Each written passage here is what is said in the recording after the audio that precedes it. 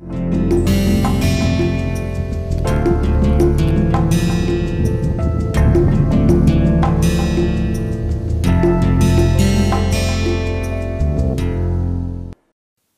to the next lecture on Introduction to R software. You may kindly recall that in the last lecture we have understood what is R, why should we use R, and how to install R and R Studio software on our computer. So now we are ready with our software. So the next aspect is that once we start with R, we would like to take the help. For example, whenever we are writing a program and we want to do something, we could not know how to get it done. So we have to seek some help. So there are different ways to get help in the R software. Some are inbuilt, which are internal help sources, and some are external help sources like as Google and so on. So we are going to discuss about here that how to take help for the R software, and then there are some other aspects like how to get the demonstration of a particular syntax, how to get examples on a particular syntax, how to use packages and libraries. So all these topics we are going to discuss in this lecture. So now we try to learn how to start R and what are the different aspects. But before that, let me tell you how we are going to do. I have prepared some slides on which I will be giving you the details how to execute a program, and side by side I will try to demonstrate that how to use a particular syntax or a particular command over the R. So I will be switching over different windows, one window for the R software and say another window for our slides. So now you can see here on the desktop of your computer that there is going to be an icon of here R like this. So you need to double click on this icon, right. So let us try to do it here. So now I have taken a screenshot of the R GUI, and this is pasted over here, and now let us try to see what is there in this window. If you try to read it here for the first two paragraph, it is trying to give you the details about the R software, and in the last two paragraph it is trying to give you different options. For example, how to get a citation here, and how to obtain the demonstration of a particular function, how to get here a help, and how to quit the R program and so on. So if you try to see, if you try to read it, you will get information about this. But now after this, once we have started the program over here, now our objective is that how to obtain the help in the R. So first of all, what we can do, you can see in this window.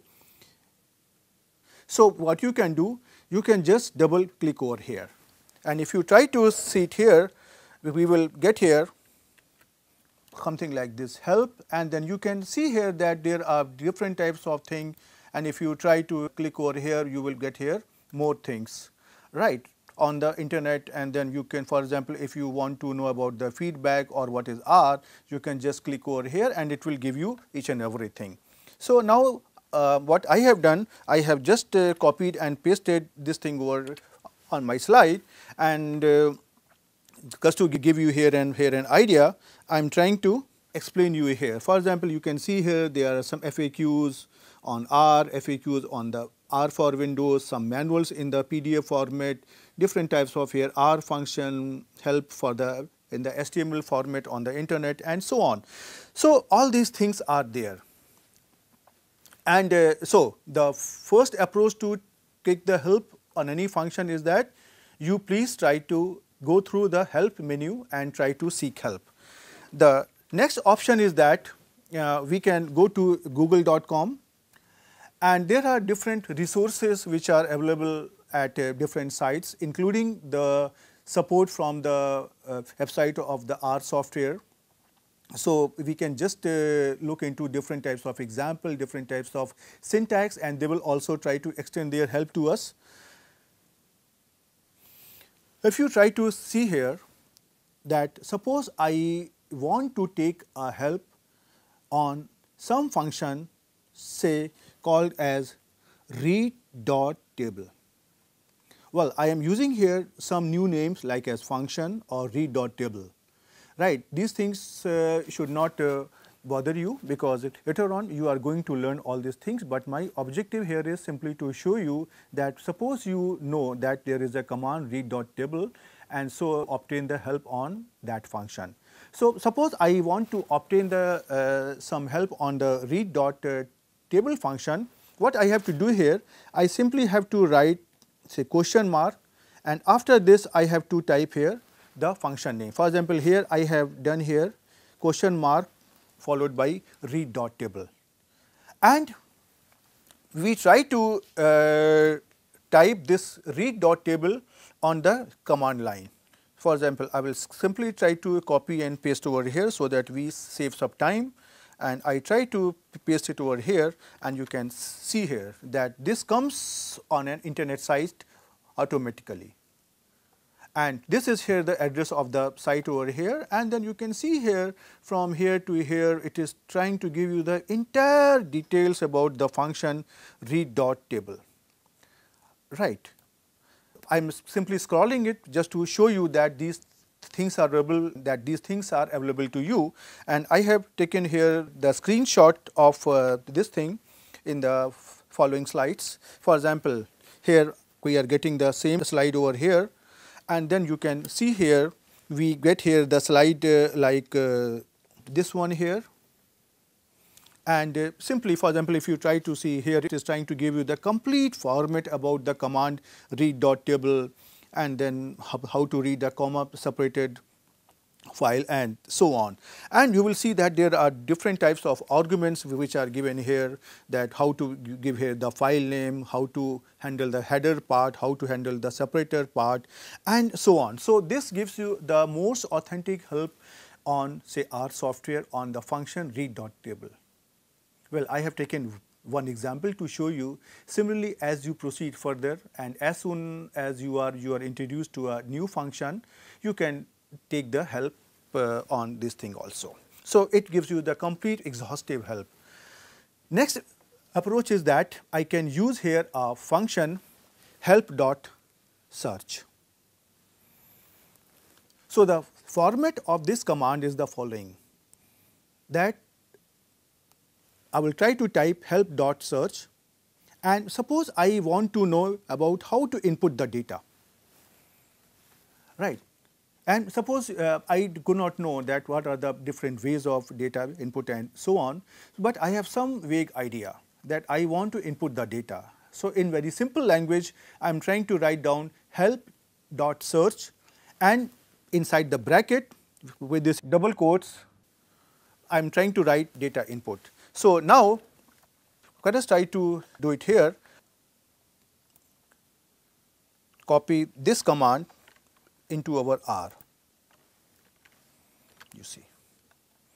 Now, this is again going to the website of the R software, and it is trying to give you here that there are two different ways to input the data. One is read.df and there is read.table, and suppose if I want to know about the read.table, it will give me all the details over here, right.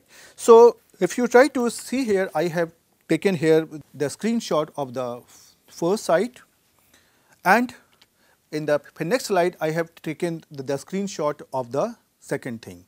So, here if you either you try to click over here, then you will get the details of the utility which is contained in read.dif, that is trying to give you that how to input the data from a spreadsheet. And similarly, if you want to input the data, there is another utility what is called as read.table, and it is trying to give you that how to input the data. And as soon as you try to click over any of the link, you will get more details about the these utilities, that how to get the data, right. Another way is that I can type here something like help and say and these two brackets, or other approach is that I can write down here help dot start and inside this bracket, and this will bring us to the website of the R software. Let us try to do it here. So, suppose I try to type here help got a start.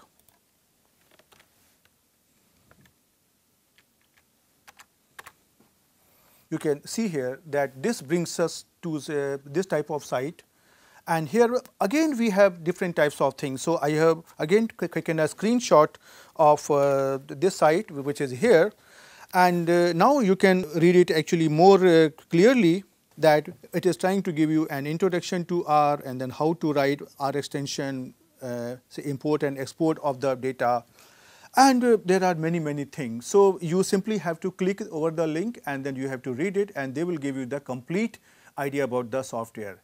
Right. One thing again I would like to make it clear, that this course is at an elementary level, where my objective is to give you some help so that you can start with the R software. And in any programming language, if you try to learn it more, you have to do it yourself. So, this course is intending to help you to start with the R program and to understand the basic fundamentals, right. So, you have to just keep these things in mind. So, now the next approach to get some help is to use two commands. First is find, and say another is apropos, right. This function here, find, this tells us what is there inside the package. For example, if I say that there is a package which is called as LOWES, LOWES, LOWES, right. And suppose I want to know what is in this LOWES. So, now if I try to type this find LOWES inside the bracket and contain inside the double quotes, you will see here what do I get.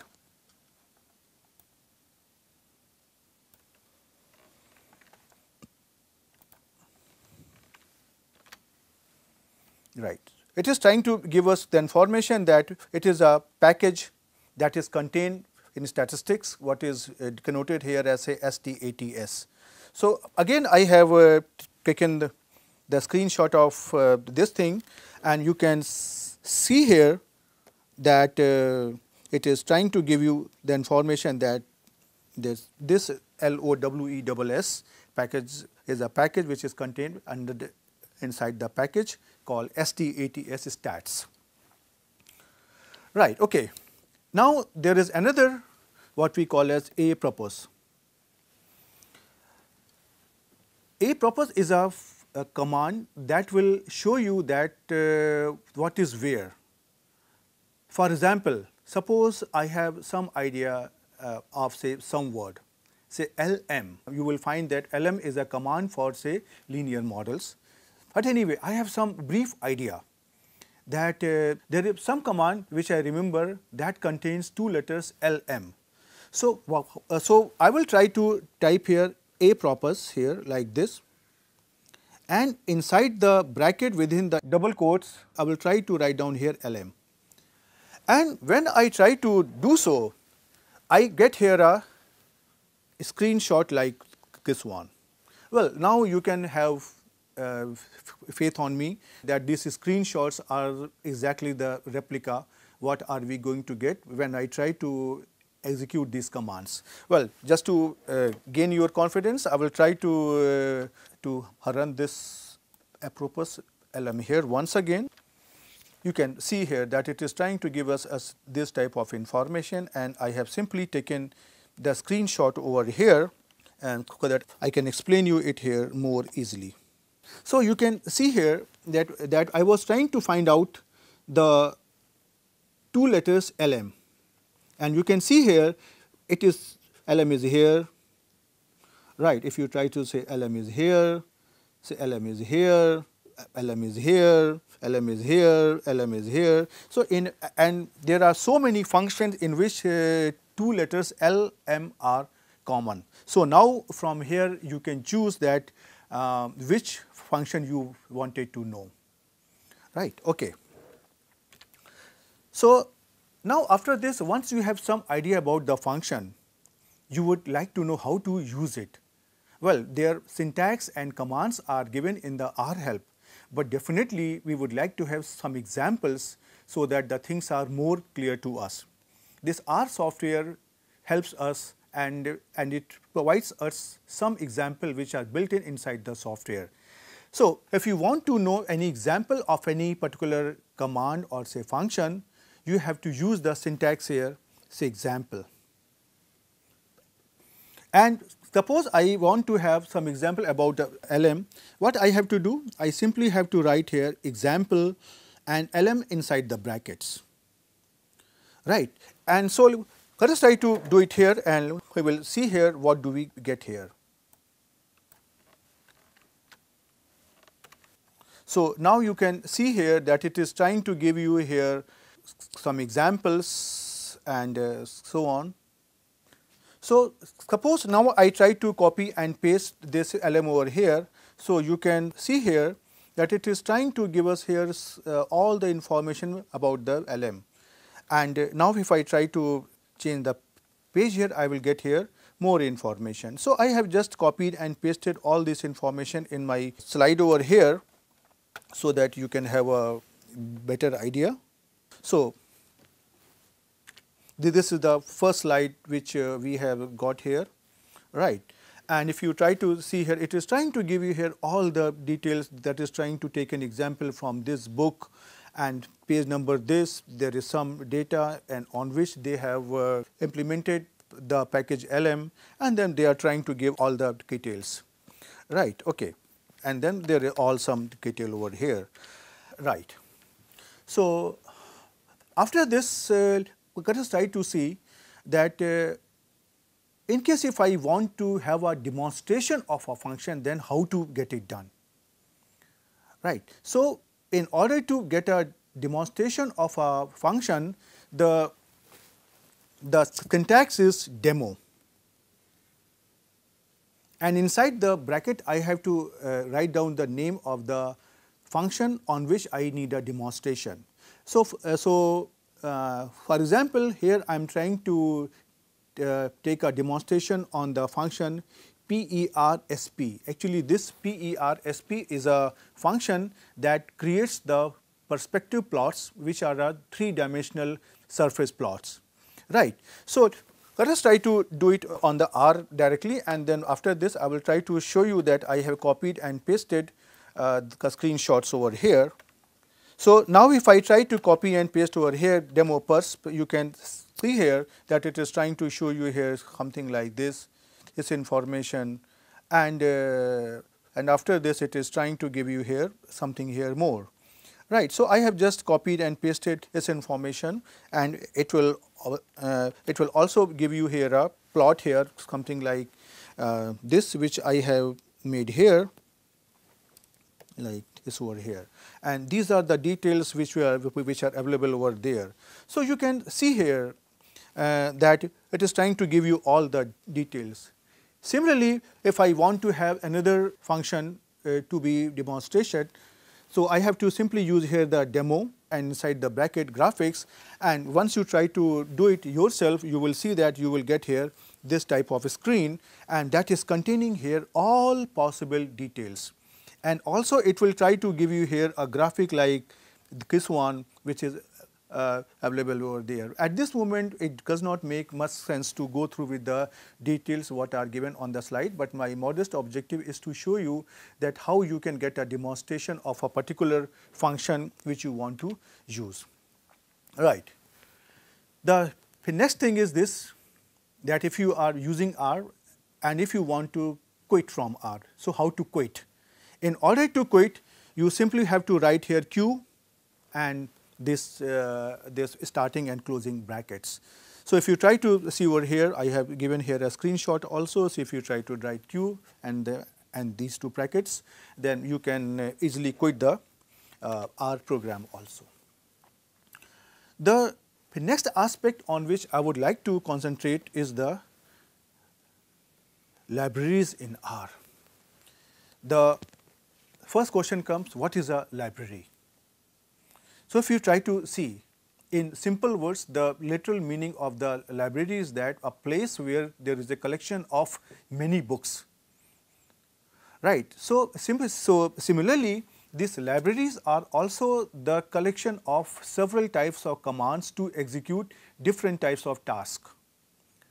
And R provides many functions, and out of which there are two types of function. One function which are built in inside the R software, and say another type of software which you can create. Beside those things, when you try to install the R software, you will see that there are several options given. One option is to that when you are starting the R for the first time, then you are actually downloading the base software. So in the base software, they have given most of the say these common commands which are useful for a common user. And beside that, if you want to use any specialized function, then they have given the commands for that specialized task inside a library. For example, in case if I want to fit a time series model, so there will be a library for the time series. Suppose if I want to fit a spatial data model, so there will be another library that is dealing with the spatial data. So in order to use those functions, we have to download the libraries separately, and we need to install them. Then only I can execute those things. So in case if you want to use a library, you have to type the function here library, and inside the bracket you have to give the name of the library which you want to use. For example, if I want to do any statistical data analysis for say spatial, so I have to use here a library SPATIAL, say spatial, and I will try to use here the command library say spatial. And once I try to do it over here, this library will be uploaded and then I can use it. Some built-in libraries which comes as a part of the base package in R, they are something like here, one is MASS and say another is MGCV. And please remember one thing, this is capital M, capital A and capital SS. This MASS package, actually this contains various type of data set and say other tools which are related to a book, Modern Applied Statistics Using S+, which was written by Van Bils and Ripley. Actually that was a book about the software S+, in which they have used different types of data set, different types of command, and this library contains all those commands over here. Similarly, there is another library MGCV. So this library contains about the details about the generalized additive model. So if you want to use some generalized additive models, then you have to first load this library, and only after that you can use it. And in order to load a library, simply write library and inside the brackets the name of the library. Right. So once you load a library, means obviously you would like to know what are the contents of that library, because as such you have no idea. So I can use the help function to discover the contents of a library package. For example, earlier I had just installed the package, say here spatial. Now I want to know that what is there in this say spatial package, and I need to know the help. So I will try to write down here the library help equal to the package name. So this is help equal to say spatial, and once I try to execute it, I will get here this type of screenshot.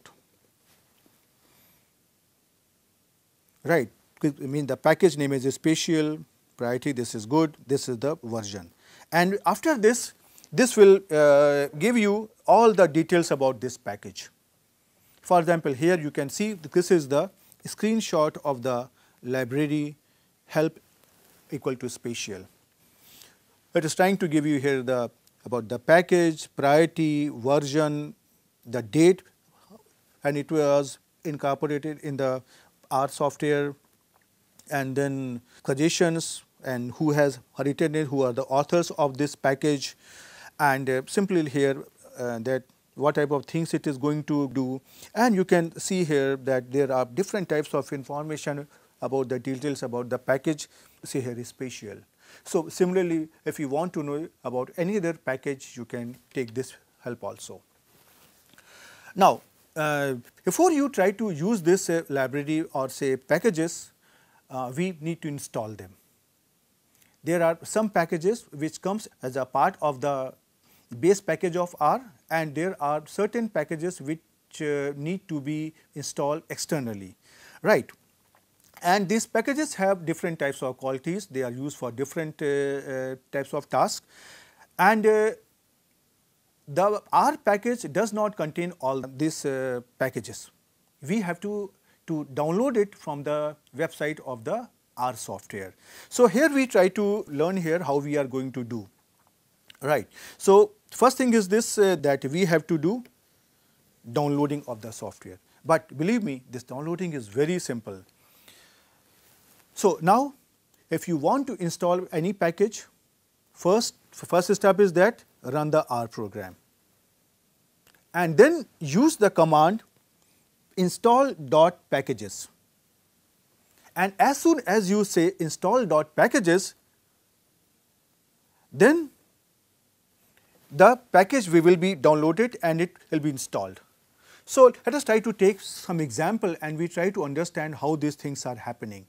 For example, suppose I want to use here a package R Meta.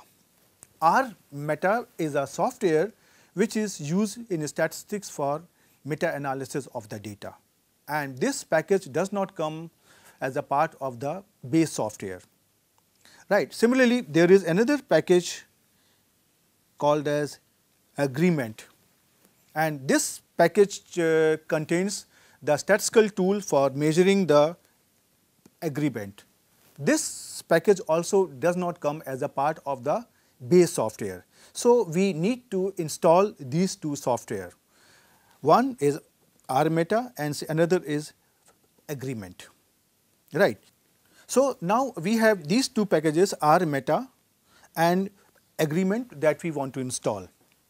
So now you can see this is pretty simple. You simply have to write down install.packages, and inside these two brackets you have to simply write R Meta inside the double quotes.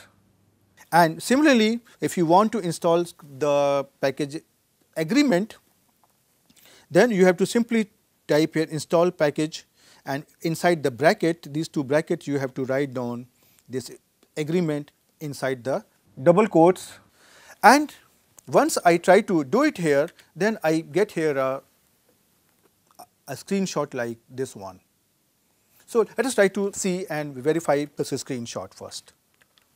For example, if I want to install here this package over here, so now if I try to copy and paste this command over here, you see I get here something like this, and it is asking that from where you want to download. This package is now available in Algeria, Australia and different countries. So for example, if I say I want to download it from say India, and I give here the name India here, and then you can see here this package is installed over here, right. Similarly, if I want to install here this another package say agreement, what I have to do here, I simply have to type here install.packages, and then you will see here that this package has been installed over here, right. Okay. So now I have given these things on my slides also, and you can see here that this is the same slide which we had obtained, right. And all these packages, they will be downloaded in a directory over there, and this directory is given over here where the packages have been downloaded. So that is not a very big deal, and this process is automatic, right. So you can see here that is the slide that we had got after installing the agreement package. This is trying to give you different types of information, the size of those packages and everything, right. Okay. So after this we stop here, and we have seen in this lecture that whenever we want to execute a particular type of task, there are two options. The task can be completed using the packages which are contained inside the base package, or they can be executed by using additional package. So, in case if I want to use additional package, that has to be downloaded from the website of the R software, but for that you need not to go to the website again and again. You simply need to have an internet connection, and if you try to give the command install .packages, then it will automatically install the package into your software. But remember one thing, that whenever you are going to use the package, you first need to upload it, and all those aspects we will try to look into in the next lectures. So, try to play with these commands, try to type it yourself in your computer and try to see what do you get. The more you play with the software, you will get better acquainted, and then you will enjoy the learning more in the forthcoming lectures. Till then, goodbye.